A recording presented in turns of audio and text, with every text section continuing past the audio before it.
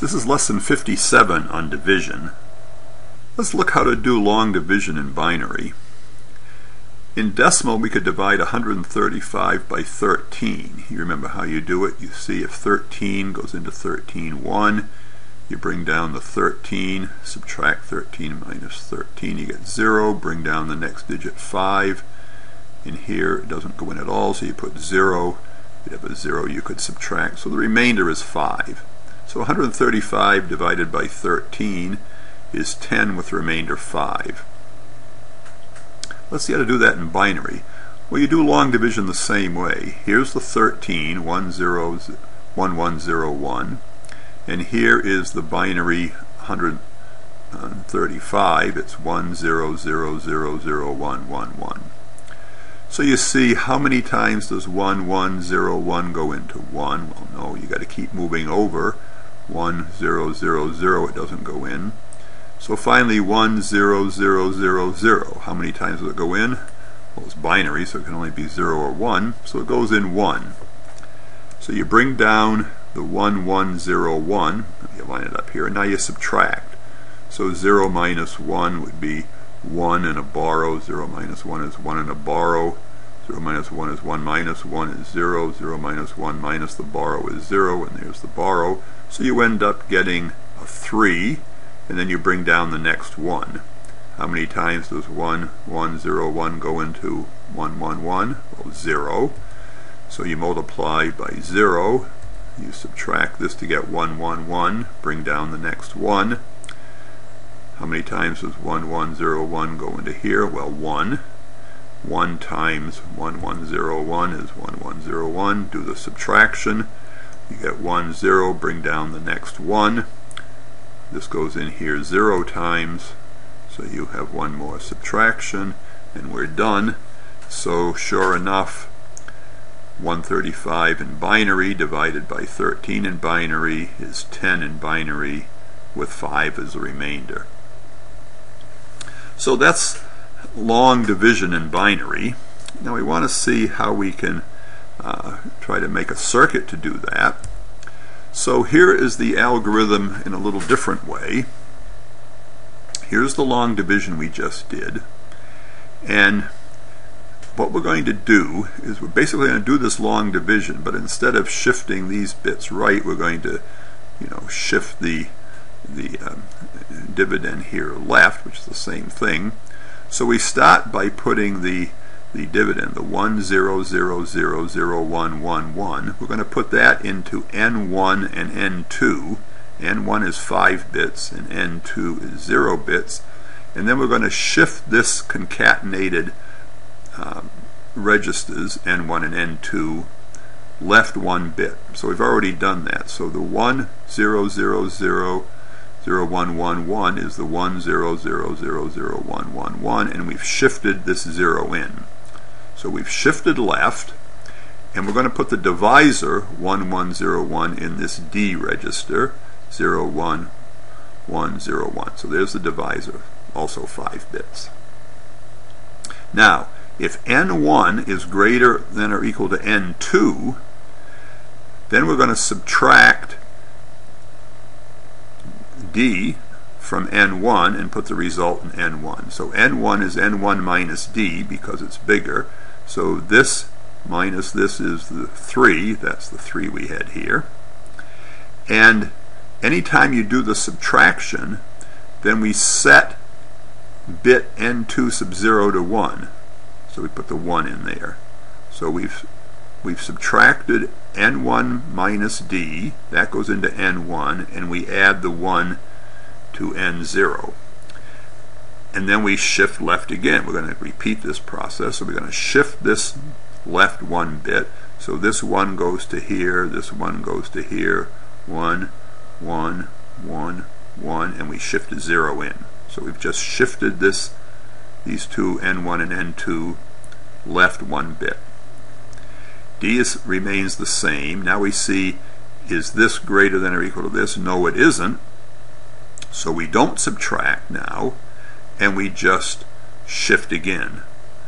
So these bits here get shifted over. That 1 goes to here, this 1 goes to here. So we've just shifted over again 1 bit. Now we check to see if n1 is greater than or equal to d. It is in this case. So we subtract this number minus this number is going to give the 2. That's the 2 we have over here, you see. And we add a 1 to n2 sub 0. So we set n2 sub 0 to 1. And then we do it again. We shift left, and we shift left 1 bit. And now this 5, again we could put the d down here, but now since d is greater, then we don't shift, and we don't subtract, so now we're done.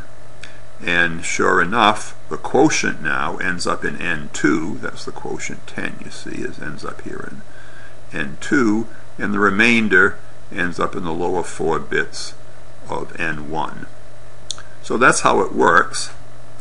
Now we can summarize it in this pseudocode here. What we do is we store the numerator in the concatenation of n1 and n2, as shown here, and we store the denominator in d.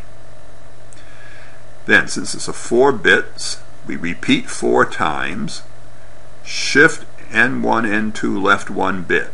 Right? That's what we've done here.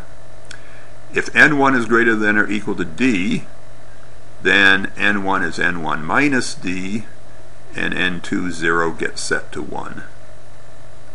And then we just repeat that 4 times, and when we're done, as we saw, the quotient ends up in n2, and the remainder ends up in n1, 3 down to 0.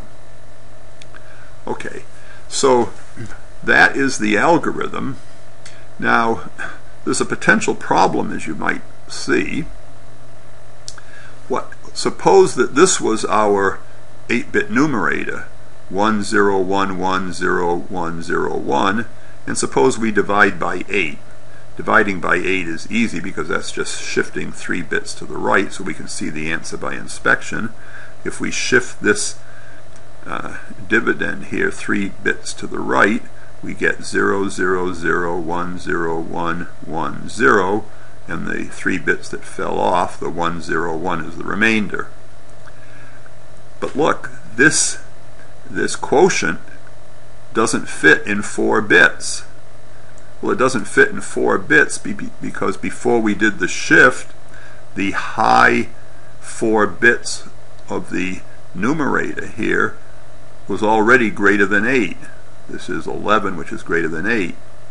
So in this case, we're going to get sort of an overflow of the quotient, since the quotient doesn't fit into 4 bits, so we won't get the correct answer. So this is a problem, and we need to figure out how to solve it. Well, here's how you solve it. You have to do this 4-bit division twice, and here's how it works. Here's what we want to do. Here's the numerator, here's the divisor, and we know what the answer is. Well, what you do is you first take a 0 numerator high. So the numerator high is 1011. So you put the 1011 here, and you put leading zeros. Well, now, since 0 is definitely less than 8, we know this will work for our 4-bit divider that we had. So if we just shift this 3 bits to the right, you can see what the answer is. This is going to be the quotient of 1. This 4-bit 1 will fit in the quotient easily, and the remainder is 011, or 3.